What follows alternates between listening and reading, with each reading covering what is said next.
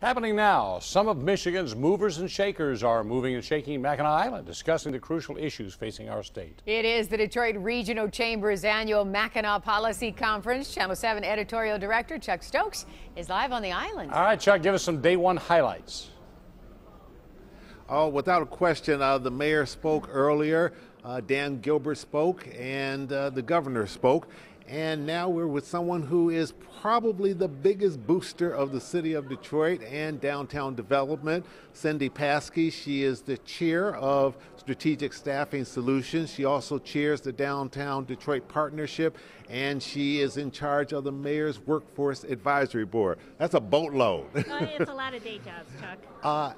Entrepreneurship, that's one of the key things being talked about here. Dan Gilbert said earlier, nothing pleases him more than to look out of his window and see lots of people downtown. I would imagine you feel exactly the same. I feel exactly the same, and the only thing I would add is that I want to see all of those people in good jobs. Yeah, and when you say good jobs, that can be a wide range of things. Your company has done extremely well. You turn a profit every year. You told me you've never had a losing year. What do you see as the key, and are they talking about the right issues at this conference that will translate into those jobs? I think the key is to recognize that we need an entire range of jobs. So we need the jobs that Dan Gilbert and his organization bring in an S3 and a DTE and Blue Cross Blue Shield in Michigan, but we need a whole range. So in our company we do call center work and we do very sophisticated project management and development. So we want to make sure that we have entry point jobs, like in healthcare, right? Mm-hmm. In a hospital you need a heart surgeon, but you need someone to sit with a patient.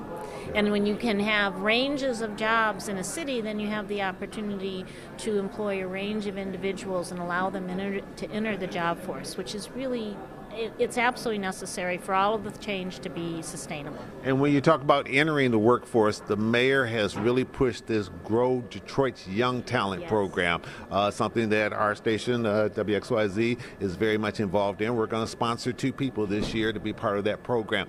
That's the entry-level position of getting involved in all of this. That's right, and thank you so much for your support. It's really, really important. 8,000 young people will go to work, and as the mayor says, it's not a summer job, it's their first job, and they'll learn what it means to get up, they'll learn a new skill, they'll have a paycheck. For many of them it'll be their first time they open a bank account, they'll be reviewed, and the sky can be the limit once they get in. And the sky can absolutely be the limit, and like what you said, the range of jobs that our young people have. They'll be working with the fire department, with the police department, right. They'll be working in the technology area at S3, they'll be working with you and your organization, there'll be 100 individuals at the Detroit Medical Center and all types of jobs. So they're going to be exposed to a whole variety. And it keeps going. And it keeps going. All right. Time exciting. is always our worst enemy. Cindy Paskey, thank you for joining us from the Mackinac Policy Conference, and we'll catch up with you back in Detroit. All right. Reporting live from Mackinac Island with Cynthia Paskey, I'm Chuck Stokes. Back to you. All right, Chuck, sounds like a lot of good stuff going on there on the island. You can find complete coverage of the Mackinac Policy Conference right now at WXYZ.com. Also, be sure to tune in for our special webcast tomorrow. That's from 12:30 to 1:30 p.m.